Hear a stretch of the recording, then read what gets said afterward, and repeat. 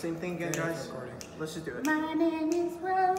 My name is Jack. And we have Chris. And I'm about to dab.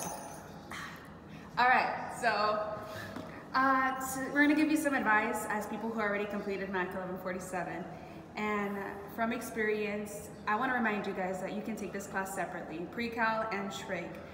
And honestly, I wish I would have done that from the start. It would make things so much easier. So. And based on my experience with this class, it's a pretty hard class if you don't know what you're doing. So basically, all you have to know is know what you're doing.